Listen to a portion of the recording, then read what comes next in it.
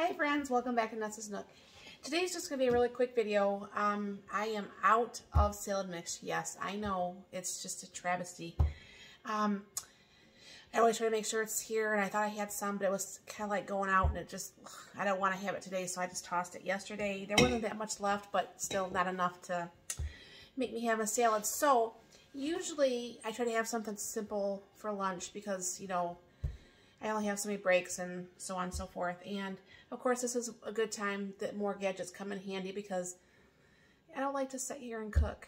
I mean, that's where I like my Instant Pots and, you know, my Speedi and stuff like that. So I'm going to go ahead and bring it down here and I'm going to show you what I'm going to do.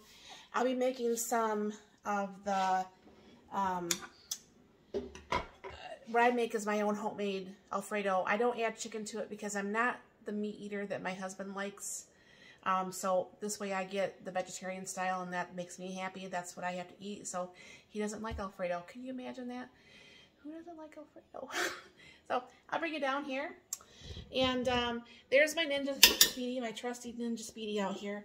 And I have almost 2 cups of hot water, that boiling hot water from my sink. And then I have a little bit of the Alfredo sauce left over from the last time I had this. Have you guys ever bought those little spatulas from the dollar store? Gosh, I love those things. Anyways, I'm going to go ahead and pour out what Alfredo sauce is left. You know what I should have done was took some of that hot water and just shook that, and that would have been so much easier. Do that next time. Don't do what I'm doing. Anyways, let me get the rest of this out here. And I'm kind of making this a little bit different than normal because usually I would make this on the stove. However, the first time I did make this, I made it kind of like, let me get my hands here. I made it wrong. And that's before I had made too many things with the Speedi. I'm going to go ahead and bring you up here so you can actually physically see in there. So I'm going to go ahead and I'm going to get some spices in there too, by the way. Sometimes I'm not the most with it person, but before I start stirring that, throw a little bit of garlic, because who doesn't like garlic in their Alfredo pasta? A little bit of pepper, a little bit of salt. I like these containers, but sometimes these lids just don't like to stay on. I'm going to go ahead and mix this up. Now obviously that's not a lot of Alfredo for, you know what? Get my little handy mixer thing out. That will make that nice, my little frother.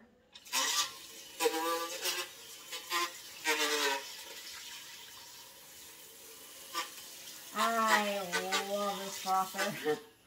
See how much of a good, easy, fast thing that does. So now that's all mixed, all the spices are in there. I'm going to go ahead and just toss in what spaghetti I have left in this container so I can get that washed out for another batch to go in there. Just kind of like spread that out a little bit. Now I'm going to be going ahead and using, it depends on, you know, if you have fresh stuff, obviously, and it depends on what you like. But I really do like mushrooms in mine. And each person, you know, has their thing of, ugh, I try not to do that. People have what they like in there, and so that's a little bit of freeze-dried mushrooms. And this is some freeze-dried diced tomatoes. Let's see if I can't not dump that in there too.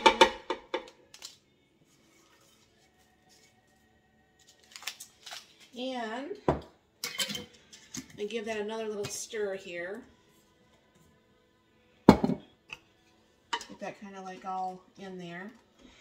And the first time I made this, as I was saying, the first time I made it, I had put this on for 20 minutes, not realizing, you know, of how this whole Speedi thing worked. I still don't really understand how the steam happens and so on, but I really like this Speedi a lot.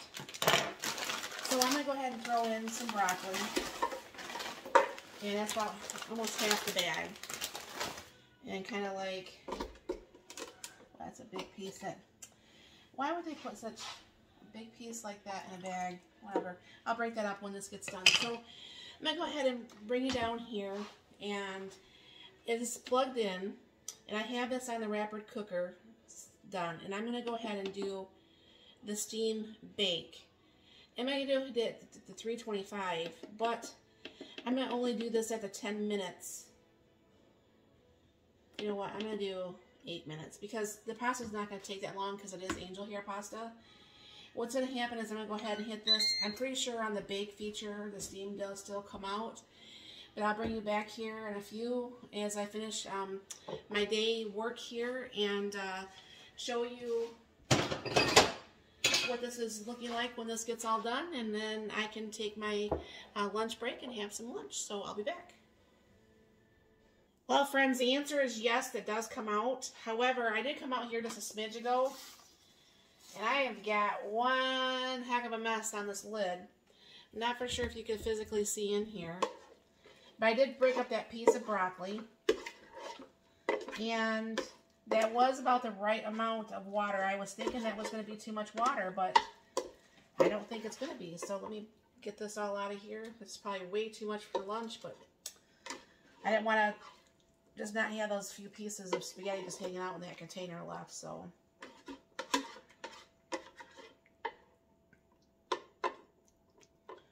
actually, I think I could have went with just a little bit more water because, of course, the freeze-dried food, you know, soaks up some water too. I'll let this cool down, and I've really got a big mess to clean up in there. But, so there's my lunch today. You know, like I said, it's fast. It's super simple. You know what I should have probably put in there? I should have probably put in some of my shredded carrots. I'll do that next time. But anyways, I did drop that down to only the 1 minute. Let me show you here, over here on me. I did drop that down to the 1 minute because when I came out here, the time had not changed and it was just steaming and stuff. The 8 minutes would have overcooked this and it would have really did a bad job like it did the very first time I made this. Because I had it go for the 20 minutes, which was way too long. So I will know in the future that the 1 minute will actually cook this up. So that's what I'll do in the future. I'll use the hot water. And then if I do it this way, like I said, usually I make it on the stove. But I was trying to be hands off while I was trying to get stuff done. So this works out really well. And like I said, you know, it looks like a pretty yummy lunch. And I should probably be happy with it. So my question is, do you guys ever have any of you guys bought the Speedi yet? And if you have, because I'm a part of a lot of the Speedi groups that's on Facebook, and some say, oh my gosh, I burn everything, blah, blah, you know, but I don't think people realize that if you put the food in there prior to, like I do, maybe you're not supposed to. I never pay attention. I never read stuff. But when you put the food in there beforehand, it's actually starting to cook. So when you do put in things like for the 20 minutes per se, okay, then what happens is it's 20 minutes of cook time plus what cook time is doing while the steam is going on and whatever, however this gets a steam when it doesn't have water in here. So you got to adjust your time. And like I said, I have learned from my other air fryer there that if I cook on a lower temperature and a little bit longer, then my stuff doesn't get all dried out and nasty. It still can get, you know, because this has got the crispy setting, so does this. That I just sit there and try to make sure that I cook it a little bit longer to make sure, like, if the meat is being done, the meat's not drying out, because there is nothing worse than bite into a piece of meat and it's just like a piece of shoe leather. So I don't like to do that. So lower temps, longer time, even if you do it way lower temps and even a longer time, I think it just tastes better. So do you use like your air fryers there, or you know, like the air fryer oven like the June, or do you actually have a Speedi? And if you do have a Speedi, have you made very many successful things? Now, like I said, the only few things we haven't done very well is the very first time I made this, because I didn't realize the whole 20-minute thing. That was on my fault. It's not the Speedi's fault. And then the one time we made the hamburgers, we put the French fries at the bottom and the hamburgers on the top, and the grease came down onto the French fries. It wasn't bad.